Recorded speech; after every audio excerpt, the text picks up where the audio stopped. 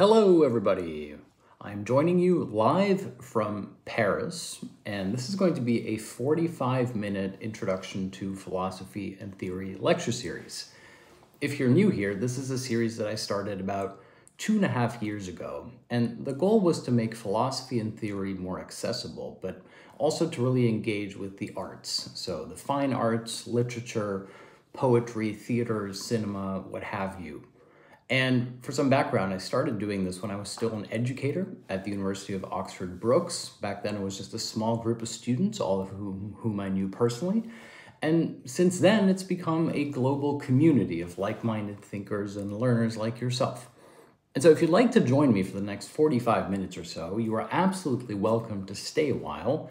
We are going to be continuing the discussion on form versus content with numerous examples. And if you're curious about other instances where I talked about Shakespeare and art theory, etc., you can find that in the previous lecture. And if time permitting, I'm going to try to end this lecture by talking a little bit about Hegel's theory of spirit and how he characterizes spirit. I'm currently in Paris. I'm enjoying it very much. I'm going to be here for another month or so. So if you'd like to join me for this lecture series, you can simply tune in every week. That is 5 p.m. Paris time, 8 a.m. USA PT. And of course, I see people joining us from around the world. Hello from Germany. It is so wonderful that you're here. Please do drop a comment letting me know where you're joining me from. It makes me very happy to see you all gathered here together, so to speak. And if you'd like to support this lecture series, if you'd like to support my classes, please consider becoming a patron. It makes a huge difference, and as a patron, you can access audio downloads for all of my lectures, as well as my collected Guide to Zizek ebook series. I see Berlin, I see Ethiopia, hello, Croatia, Boston, hello, that's absolutely wonderful. It is so nice that you are joining us. I see New Jersey, hello, it's wonderful that you're here. Hello, UK. It's so pleasant to be joined by people from around the world. Denmark, all right. It's a little bit warm because I'm shining a light in my face right now, which happens to be quite warm, but otherwise it is a rainy day here in lovely Paris.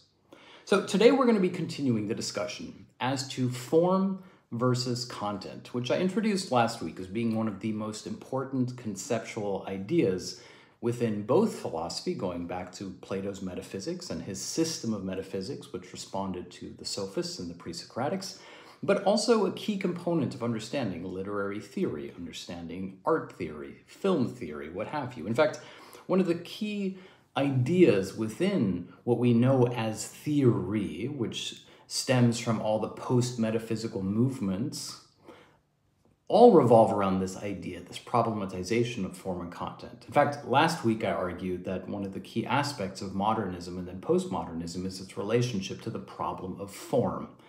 And today I'm going to try to provide you with a couple more examples that will hopefully give you an idea of what we mean by form and content and how it can help you in your own studies and your own learning. I think it can be a really fruitful way of approaching key texts.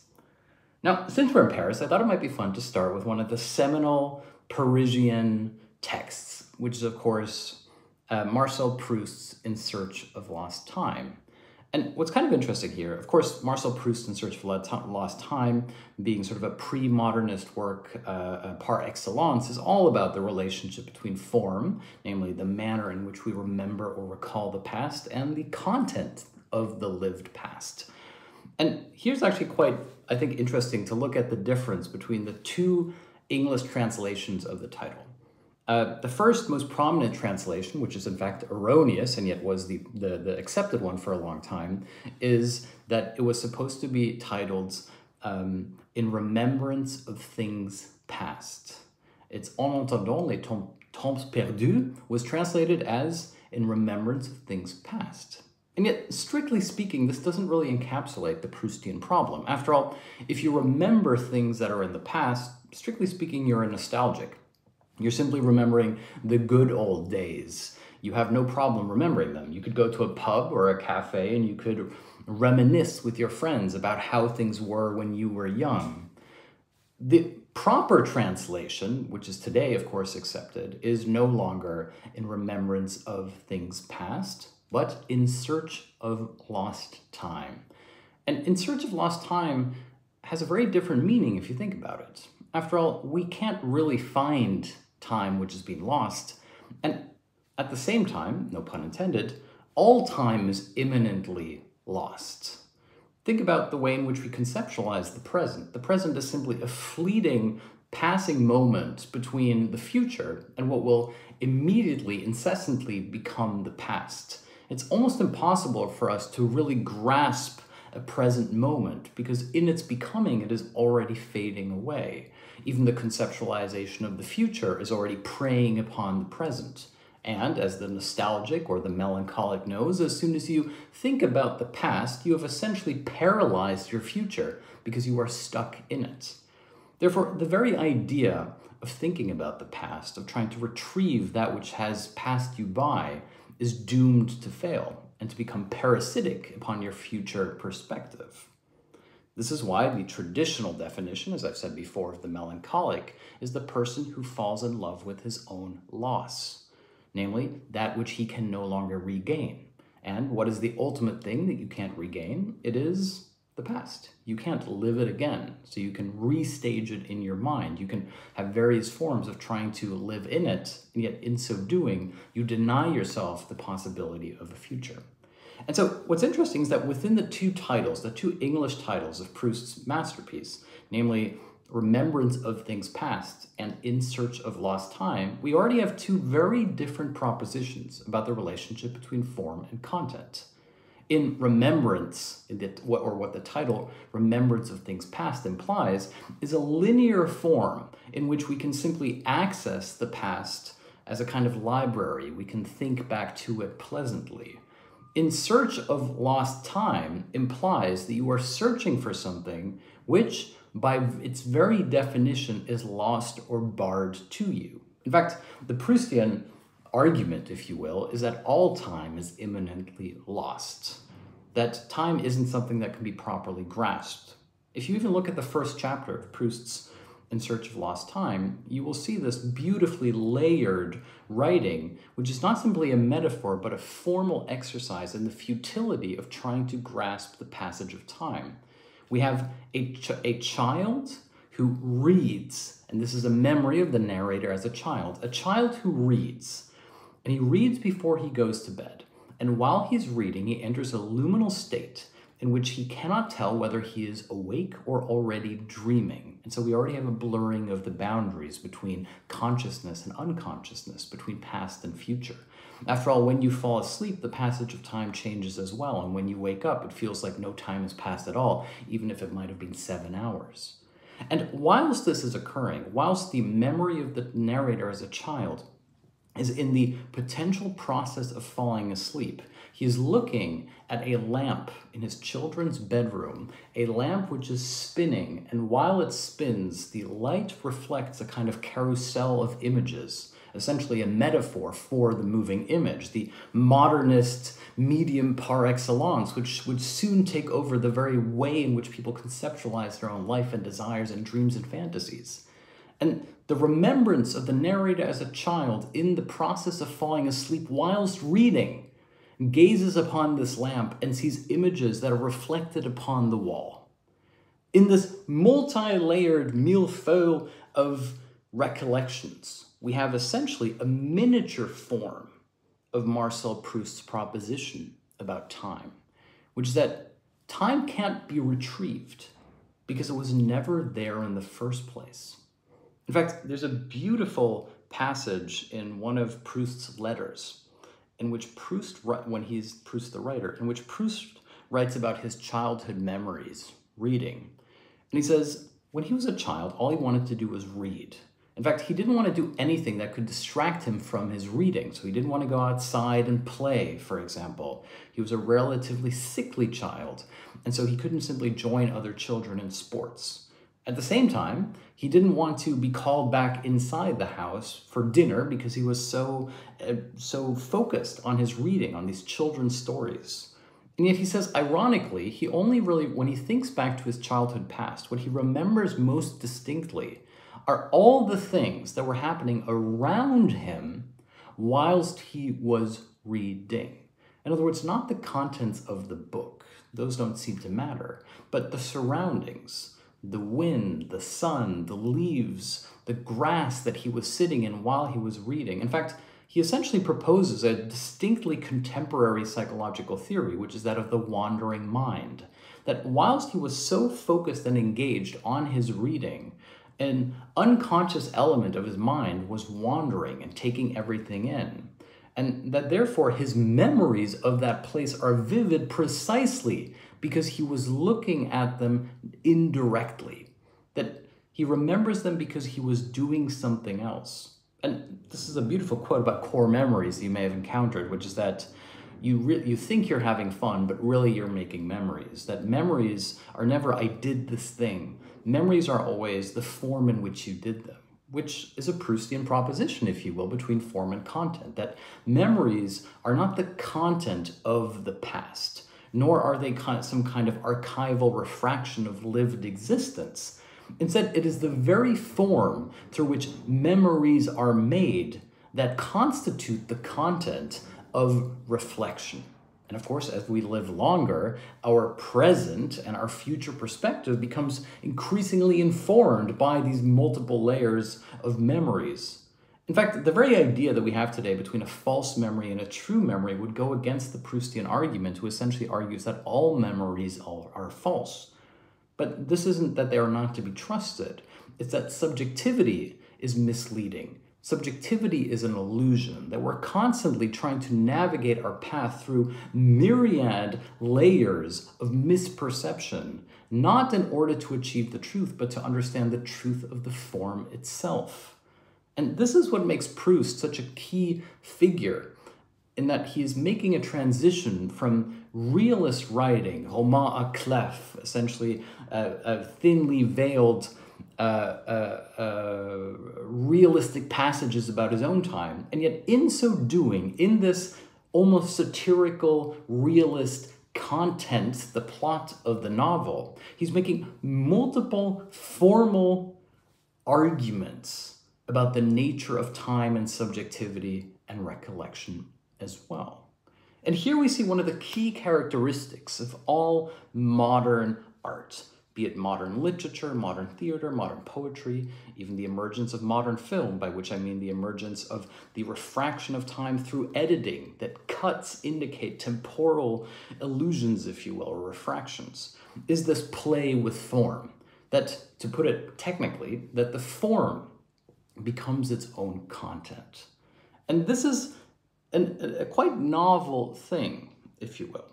Now, of course, in previous times, before modernism, we also have instances in which this happens. For example, look at Wagner. Wagner, one of the greatest, not just greatest writers of opera, but also dramaturgs.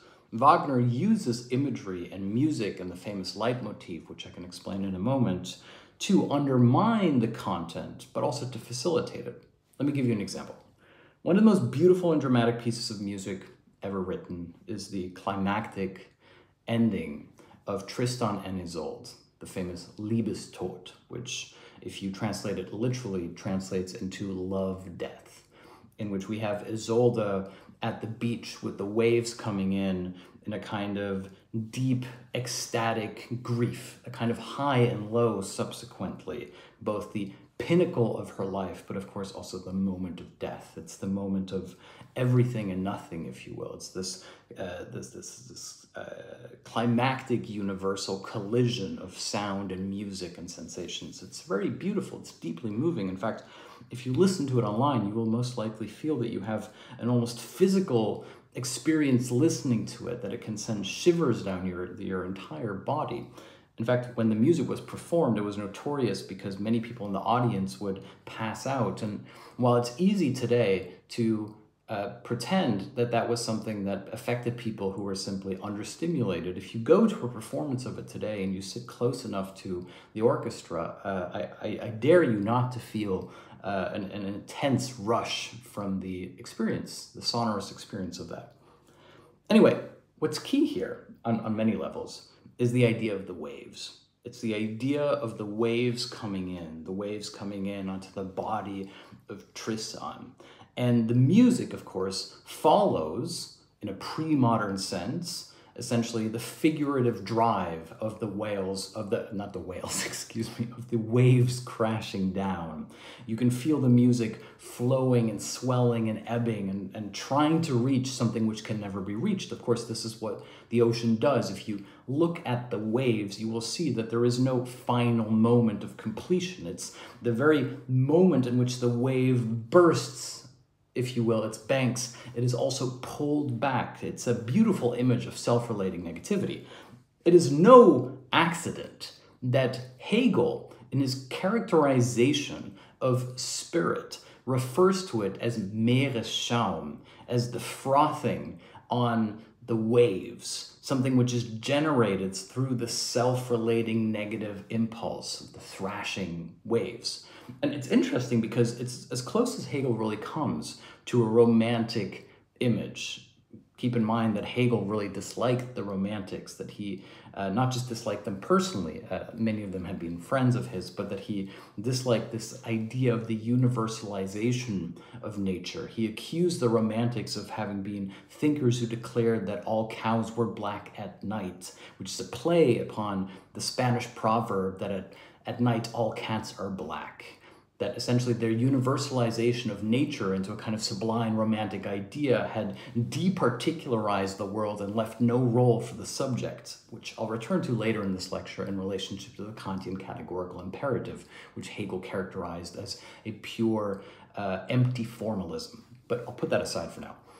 The point here is that when Hegel uses this romantic image of the wave crashing down, he's actually making an anti-romantic argument. He's not saying that the wave represents some kind of universal divine will, that it is the sublime manifestation of impenetrable nature.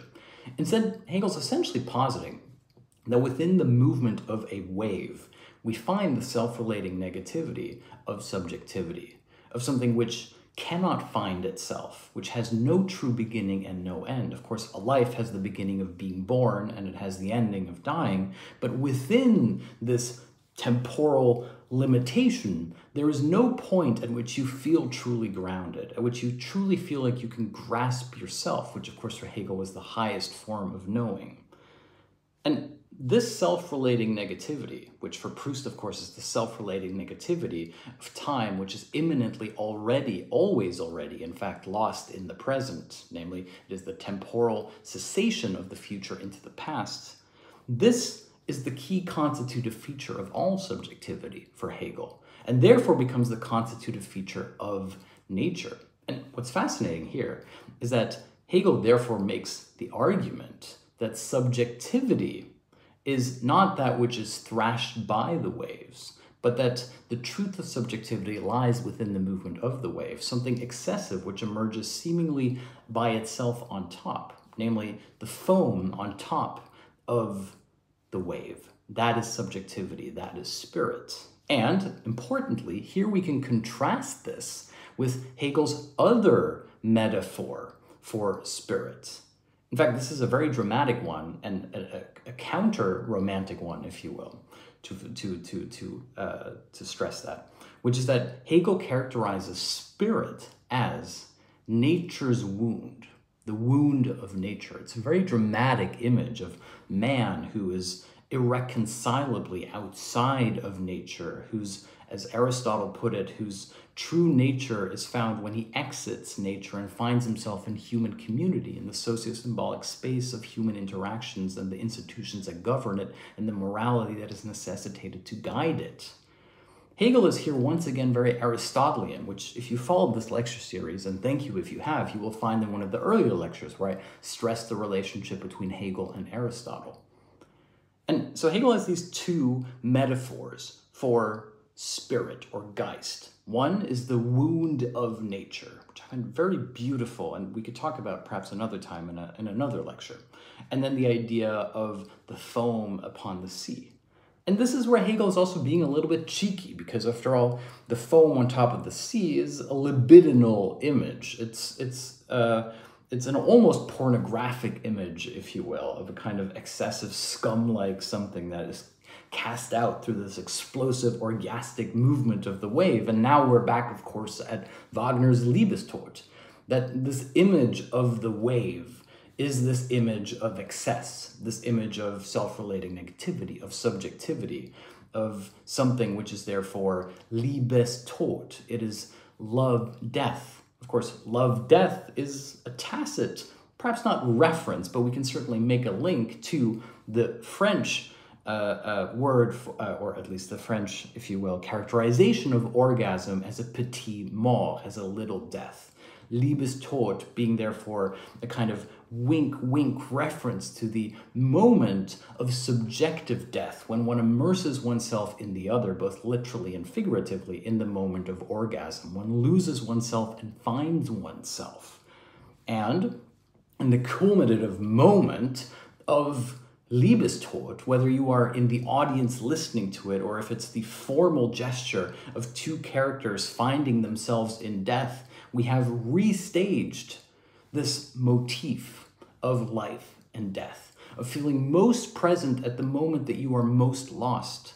In fact, in the moment of that all your subjectivity fades away, like when you're listening to the music and your body is taken over by this incredible sensation that you are no longer there, you are not present. And yet this moment is what it means to be truly alive, what it means to be truly subjective. There's a great line in I was rewatching the Barbie movie, and there's a great line in the Barbie movie where Barbie is overwhelmed by the contradictory emotions she is exposed to in the real world. She's sitting on a park bench, Margot Robbie playing Barbie, and she sees people happy, she sees them sad, she sees people fighting and crying in despair and having the best day of their life. And this overwhelming contradiction of emotions makes herself feel something, makes herself cry. It's not merely empathy, I feel for you, it's I feel for feeling itself. And at that moment, it's very beautifully written. Margot Robbie as Barbie says, I felt something achy, but it felt good. And this, of course, is the complexity and the paradoxical nature of subjectivity that we find in Proust as well. When you think of the past, it hurts, it aches, but it also feels good. How can something that aches also provide you with pleasure? How can something that represents death represent life? How can something that is supposed to be eternal also be distinctly finite? This overlapping of the wave that thrashes down and is pulled away at the same time is the truth of subjectivity. Hence why subjectivity is nature's wound. It is nature's wound in that it is the wound which heals itself, which closes itself. Hence Wagner's Christian motif, not interessant Isolde, of Die Wunde heilt nur der Speer, der sie schlug, Parsifal. The wound is healed only by the very lance that smote it. This opening and closing, the self-relating negativity of subjectivity, is therefore not just the truth of the subject, it is the truth of the universal principle, namely of Geist as well. Therefore, subjectivity becomes the truth of spirit, inasmuch as spirit is the truth of subject, hence a dialectical movement. Now again, this is very abstract. This is Hegelian metaphysical theory, but at the same time, we can find it in Proust. We can find it in Wagner. And the way that we can make these connections is by understanding the relationship between form and content. So let's briefly reiterate, in case you missed last week's lecture, the relationship between form and content. Content is what something is. For example, if you look at a painting represents something. That is the content. If you look at a photograph, it is a photograph of something or somebody. That is the content. The form, however, can be numerous things. The form can be the manner in which the content is depicted. For example, think about the difference between a black and white photograph and a color photograph, and the quote-unquote seriousness which a black and white photograph would suggest. The great sort of joke about, things happen in the past if they're in black and white. Here we have a form which has a tacit content of its own, which is a system of meaning that we associate with the form, which is that of the choice of color. But it is also the form of where it is hung. Is it hung in a gallery or is it posted on Instagram? If it's hung in a gallery, suddenly we attribute it with a certain amount of seriousness, which itself should lead us to question and critique the idea as to the constitutive power of the form of the gallery and the powers that be that it represents, namely the idea of art as a commercial entity, art as a commodity, and the gallery something which gives it the importance and credibility, which therefore lends it its value. This is part of the form of art. Not just the form of framing the picture, but the form of where it is posted. The famous expression from Marshall McLuhan, the title of his book, "The Medium is the Message," is an argument about form versus content, that the form through which the content is transmitted is itself something which has content. Think about it in terms of the algorithm. In fact, I think everybody understands form versus content today because the algorithm is a formal mechanism. In other words, it creates a sequence of decisions about what content to send out to people, and the formal restrictions placed upon this content. Is it 60 seconds? Do people watch more than 5 seconds of the video? Is it hashtag dogs or hashtag cats? Will influence who receives that content, but more importantly, it will influence the manner in which the content is made. And while the algorithm is not a strict system of censorship, although there are certain elements thereof, like calling dead unalive, which is also how the content is impacted by the form, while these restrictions are not always as strict as those, people will begin to make content in a certain manner, knowing that the algorithm will promote it and send it to more people.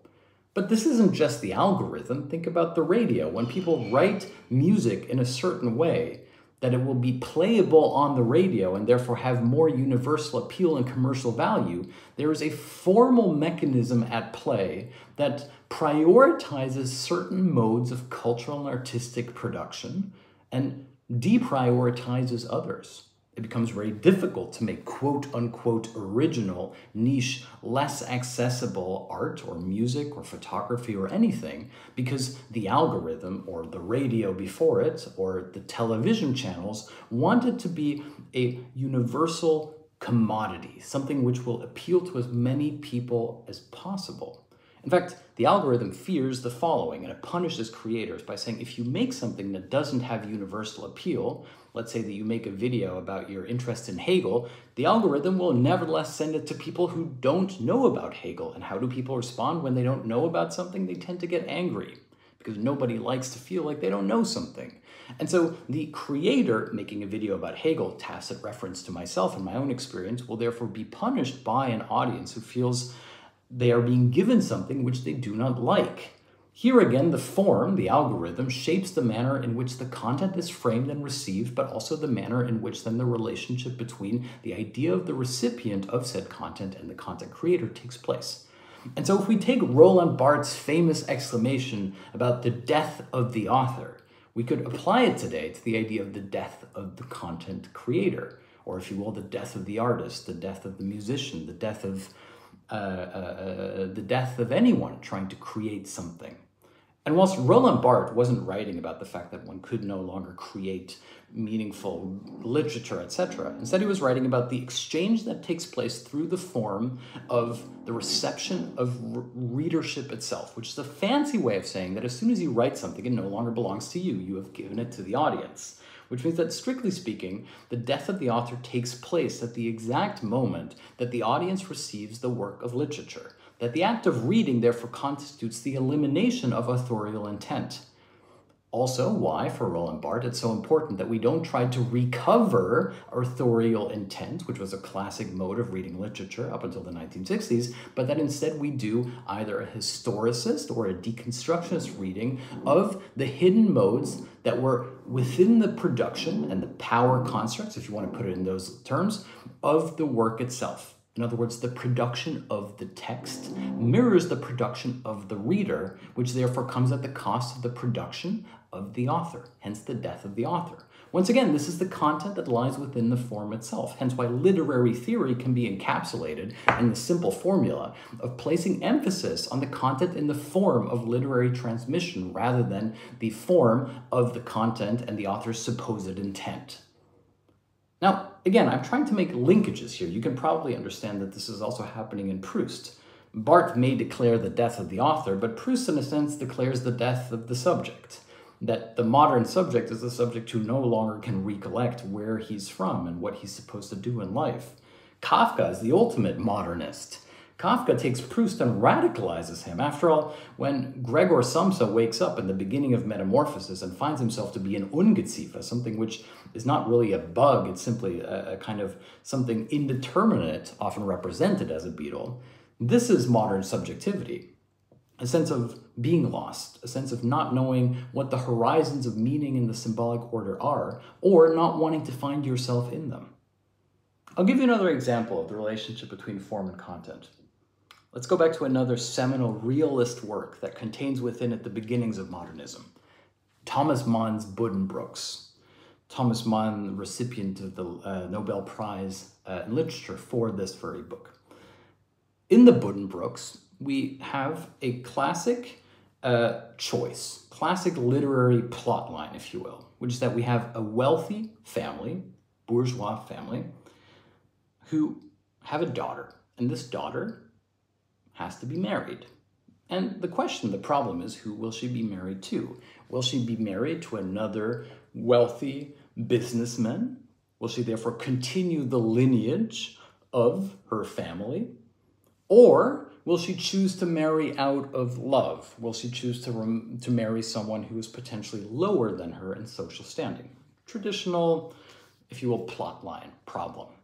Now, Tony, as she's called in this book, is asked to be married. Someone asks for her hand, who is known as Herr Grünlich, who is, in her eyes, a vulgar businessman who simply says things to flatter people, to be seen in a good light. She can't stand him. She finds him repulsive. The man she falls in love with, on the other hand, is a young student from the German town of Göttingen, one of the old university towns, together with Freiburg and Heidelberg.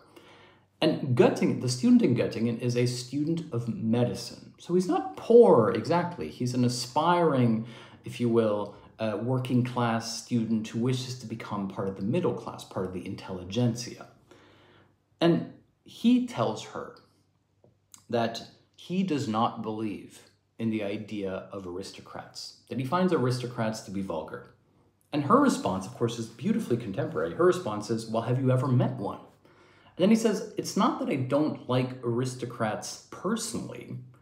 It's not that they've done something to me personally. It's that I reject them in principle, which again is important. He's essentially saying, I make the argument against aristocrats universally, not particularly. This mirrors Saint-Just's famous argument following the French Revolution, when he said that the point was not to put the king on trial to determine whether or not he was a good king, but to put the very idea of monarchy on trial itself. In other words, to reject monarchy in principle, not to determine whether one king was deserving of being king or not. This is the argument that the young man makes, which she finds so interesting. It's not about whether she likes individual members of the aristocracy. It's about rejecting the principle of aristocracy itself. Now, we'll return to the Buddenbrooks in a moment, but here it's actually quite interesting to look at Hegel's critique of Kant's categorical imperative, which follows a similar argument. Kant's categorical imperative, which you may have heard before, is usually taught like this. It's a simplification, but it's usually taught like this. You should essentially only act if your action could be considered a universal principle. So, for example, if you do something, you should imagine that everybody would do it, and if the world would still function, and it would be a world you would like to live in, then it is an action in accordance with virtue. You should do it. Hegel has a beautiful response to this. Of course, it's complicated, but the simple critique that Hegel makes of Kant is that he says, how does this work? It's not just the counterfactual. He says, how would this work with theft? Imagine theft, right? If everybody would steal, then clearly this would not be a world that you would want to live in which everyone is stealing from each other. And yet, what Hegel is really arguing here is that theft already implies the idea of property as a universal right. After all, you can only steal that which someone else has. But as soon as you've stolen it, strictly speaking, it becomes your property. Or does it not? Hegel essentially argues that if you steal something, it is therefore no longer property. This means that as soon as you steal it, you have changed the essence of the character of property. And of course, here you can understand the Hegelian element in the Proudhonian argument, which will later become a key slogan for Marxists around the world. All property equals theft. That if theft is supposed to be a morally bad thing, which Kant therefore argues should not be a universalizable action, then what constitutes property? Why is property an a priori for Kant? Why does Kant simply think that property is something one has? How do you end up with a house if you've inherited it? Or if you've taken out a loan from a bank? Or if you had to work hard to save up in order to show your credit rating to have the loan from said bank? In other words, the very idea of property already has multiple layers of socio-symbolic foundations built into it. Things that you take for granted, certain assumptions about man's natural rights, the inequities that we find tolerable. And therefore, the moralization of the idea of theft belies the problem that Kant does not accept, that property is, in a sense, already theft, something which has been taken from someone else, except, of course, we use various ways to cement that bond. For example, the transaction of money. I'm not stealing it from you, I'm giving you money so that you feel like you have something in return, etc. And so Kant is accused by Hegel. Hegel makes this very clear. Hegel accuses Kant of an empty formalism. And what he means by this empty formalism is that he's created a formal paradox between the idea of property and universalized theft, which would therefore not be accessible for Kant, but he obscures the content of property and how property becomes thus in the first place. Hence, the Proudhonian left Hegelian radicalization is therefore to apply the Kantian universalization back upon the content of property itself, and therefore to argue that all property equals theft. Hegel then plays various games with this, essentially saying all laws are universalized crimes. In other words, crime wouldn't exist without law. Think about the power of prohibition. If somebody tells you you can't do something, then you're probably going to want to do it. In other words, the very prohibition creates the desire to then go against said prohibition. In other words, the very idea of prohibition is an emanation of the very idea of sin or crime is an emanation of the prohibition itself. In other words, it becomes a prohibition against prohibition. And this entire universe that Kant therefore creates for Hegel is essentially false. It's formal, because it implies that there is an a priori an sich value to the idea of what it means to act in accordance with virtue. Now, let's go back to the Buddenbrooks for a moment. Remember, Tony finds this young student who introduces this philosophical idea to her, which is, of course, also a political one in its implications, when he says that, I don't reject the aristocracy personally. It's not that I find them distasteful or they've done something bad or I spoke to an aristocrat who wasn't very nice. It's I reject them in principle. Essentially, the argument that Tony is making here is that the aristocracy is taken for granted. It's like the property for Kant. It's supposed to be the universal foundation upon which society is built, and hence every other class exists only so as to retroactively ratify and legitimize the existence of the aristocracy. Let's go back to Proust for a moment. There's a beautiful scene about this in Proust, where there's a woman who's not part of the aristocracy, but she's part of the upper middle class, so she's a little bit lower. And what she does is that whenever somebody marries up, instead of being jealous of that person, she pities the upper class person for marrying down. In other words, she says, nobody can ascend to the upper classes, they can simply descend. And therefore, she has replaced envy with pity. Therefore, she is perfectly content in her middle class existence because the aristocrats remain above her and nobody can become aristocratic. The aristocrats can simply descend down. And this is, of course, constitutive for every idea of hierarchy and social class. It's the idea that a lot of the class values of the quote-unquote upper crust are protected by the very people who do not partake in it, who are not participants in it, but facilitators. This is a classic satirical motif going back to medieval plays and commedia dell'arte, which is that the person who guards the civic moral structures and the etiquette of the upper classes most closely tend to be the servants of the upper classes. That it's the servants who insist upon the correct code of address, etc., and that it's not the upper classes. Of course, the argument, to go back to Buddenbrooks, and apologies for darting around literary landscapes here, in the Buddenbrooks, Tony's argument is therefore that his class shouldn't matter, that she should be able to marry him. She should be able to marry whoever she loves because love is a subjective experience. And it's up to you to make your own life and to make your own happiness. And if what makes her happy is to be with him, they should be together. He doesn't put it in these terms, but clearly this is how it appears. However, and this is where Buddenbrooks is very beautiful because it's not a moralizing tale.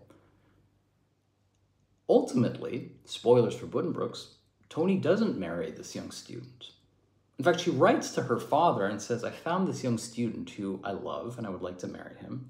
And the father, in no uncertain terms, essentially writes that he will disown her, that she is betraying the family, that everyone has sacrificed in order to protect the family name and to continue the family business and to preserve it for the next generation, and that if she chooses to place herself above her family, in other words, to choose her own happiness above the family's happiness, the content of her own subjective experience upon the formal structure of heritage and lineage, she is therefore, by definition, not of the family, that she is already an outcast.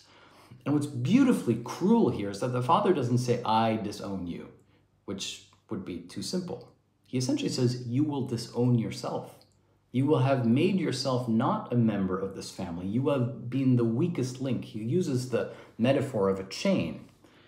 And he then ends his letter to her by saying, I love you very much. Your mother can't wait to see you. We all look forward to holding you in our arms, and your brothers and sisters look forward to spending time with you when you're back. In other words, he's not threatening her in as many words. He's essentially making an argument about the content, which is the content of the form of the family, apropos the subjective individual content, which is that of her own happiness, which is another way of arguing that he is saying that she has to place her duty, her familial duties, above the responsibilities which she finds that she has towards her own happiness.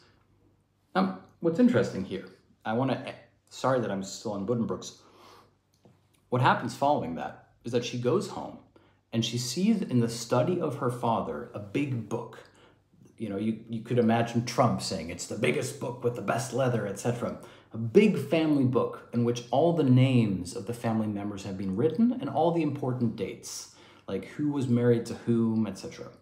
And she sees the book, and at this point, Thomas Mann writes this very beautifully, she becomes filled with a sense of her own importance. In other words, she likes the idea of being a link in this chain, something bigger than herself. She likes the idea of duty, which is simple, as opposed to love, which is messy. And she takes the pen, it's a big feather, one of those writing plumes, and she writes in the family book, which is already a subjective assertion of her independence, as it is usually the father who does the writing. She writes in the family book, on this day I accepted the marriage proposal of Herr Grünlich. She's therefore accepted her role in the ranks of the family. Hence again, why Thomas Mann is not moralizing on behalf of romanticized subjectivity, marry for love, nor is he moralizing on behalf of familial duty. He is showing the complexity of what it means to be stuck in between. After all, the content of romantic love is placed as an ideal, and the reality of the form of familial loyalty is reconciled there as a discovery of self. In other words, when she falls in love with the student, she discovers another world. When she falls in love with her own duty, she discovers herself. That's the very paradoxical argument that Thomas Mann is making. Of course, he's not endorsing this. Let's remember that this is the decline and fall of a famous wealthy family. This is a foreshadowing of worse things to come at this point. Now, I want to wrap up here a little bit, but there's a couple of things that I'd like to still say.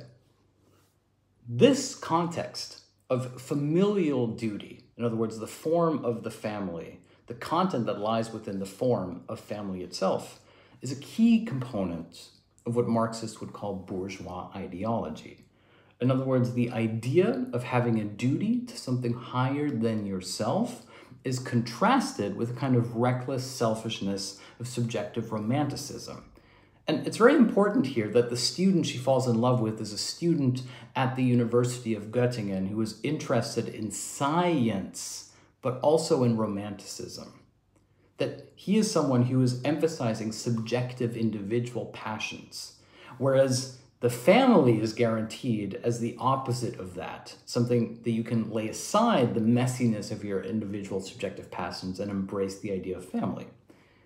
Now, the idea of bourgeois ideology is it is the framework which gives legitimacy to the form of capitalism and the exploitation innate to the form of capitalism as having content.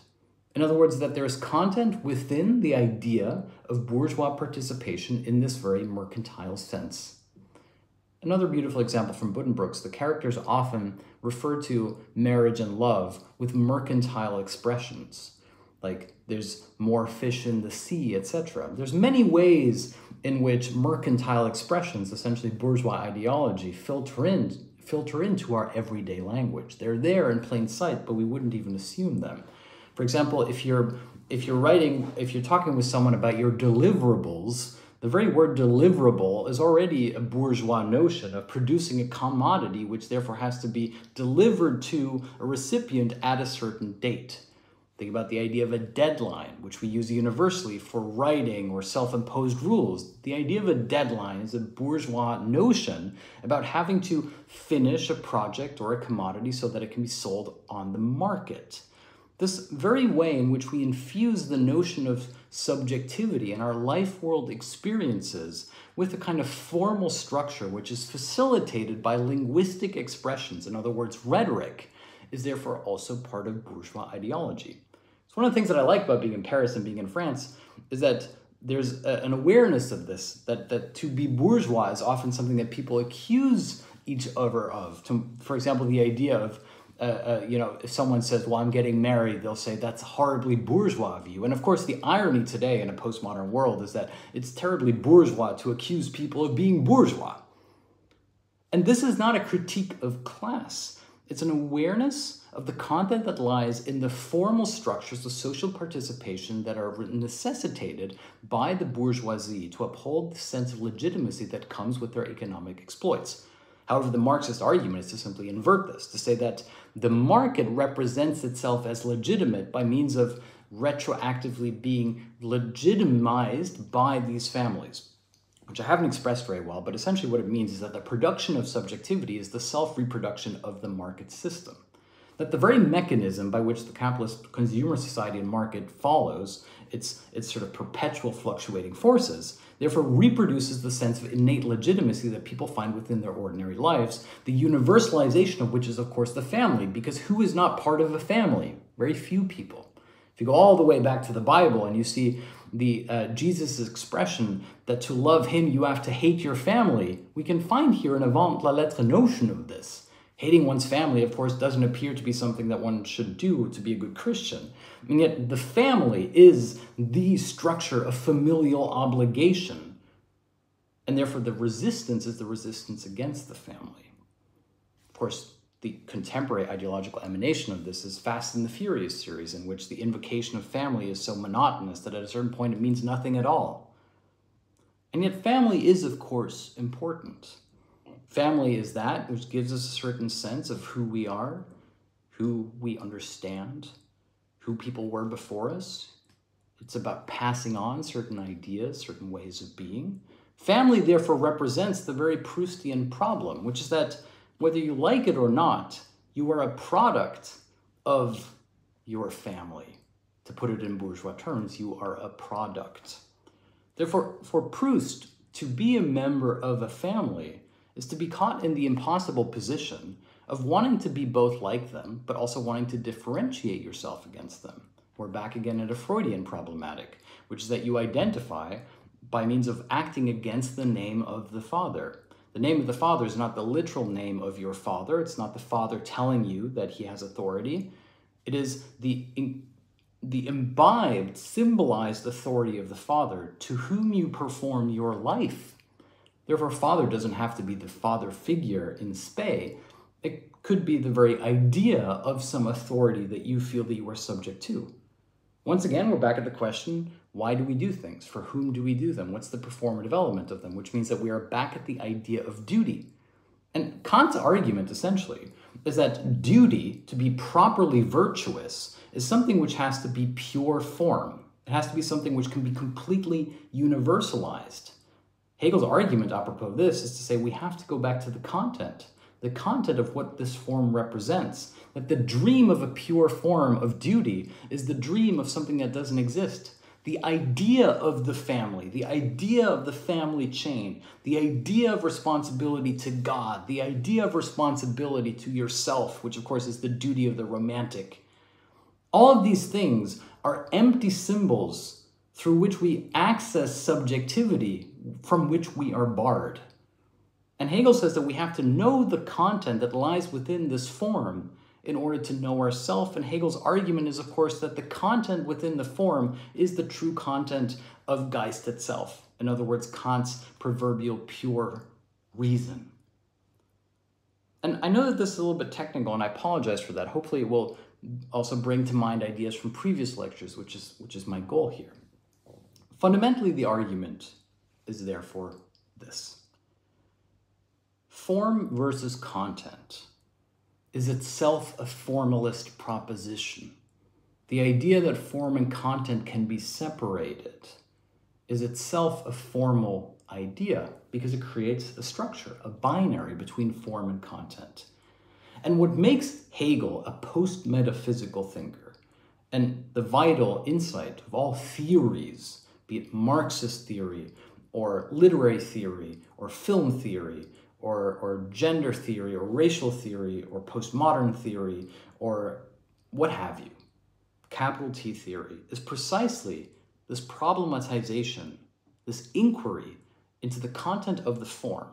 And ultimately what I've tried to do here is to imply that there is content to the form of content versus form itself. And to end here, but you can find this in the previous lecture as well, this is, to my mind, why it's so interesting to read more, to read literature, to listen to music, to go back to poetry, because you discover that every artistic endeavor is not simply about self-expression, but it's about the constant, reiterative process of separating form from content and finding content within form, which reiterates a theological and metaphysical problem that goes back to the dawn of humanity itself. I know I'm going along here, I was recently at a concert of Schubert Lieder, and there's a beautiful moment that is distinctly Proustian, in which the young protagonist of these Lieder are like German songs, essentially, usually accompanied by the piano. And they tend to be romantic and very fatalistic and full of pathos. And here we have a young man who is in love with a woman who does not love him back, unrequited love. And it's in the midst of winter, which of course represents the winter of his heart. It's the midst of winter and he falls asleep and he dreams of spring. And as he dreams of spring, the music takes on a more upbeat tempo. And then he wakes up, and he wakes up back into winter. And yet, when he thinks back to his dream, he realizes that in his dream, he was dreaming of his love, and his heart begins to beat faster. And within this beating of his heart, in other words, the recollection of his dream, the music picks up as well. And the form of the music, therefore, mirrors the content of his beating heart, which is a pitter-patter, an unregulated rhythm. And in this waking moment, winter is therefore no longer winter, because winter has been pierced by spring. Spring itself being a metaphor for his love for the woman. which is another way in which the content lies within the very form. In other words, the mirroring of the dream, which resembles the unrequited longing, which therefore makes his heart beat faster. And you, as audience listening to this song, will probably feel similar emotions by means of listening to the music. And therefore, we have engaged in a distinctly subjective exchange of experiences, which is that it can't be accessed directly. Everything is a dream. Life is a dream. Time is a dream. Poetry is the fiction that tells the truth. Art is the lie which speaks truth. And we can find said truth in those books, in the music, in the poetry. It's not as simple as simply, does she love me, does she love me not? And so the Proustian problem, which I introduced as modern, was already there in its becoming. And once you understand this relationship between form and content, you can see the entire trajectory of the history of artistic production come into being. You can start tracing all the connections. We didn't have time for it here. I can talk about it in the Q&A, but the Wagnerian leitmotif, which is his central innovation in music, is something that Adorno hated because he thought it was part of the commoditization of music. And yet when you go back to Wagner, you see that the leitmotif undermines the dramaturgical features. In other words, that it comes at the wrong moment or it comes too late. Form and content, as I argued last week, is the beating heart of artistic expression. It is something that lies at the core of every single work of art, even if you don't see it. And so if you understand the tension between form and content, so much of art will become really rich and exciting to you. At least that's my hope. And I've done as much as I can here in an hour to hopefully instill that inspiration in you.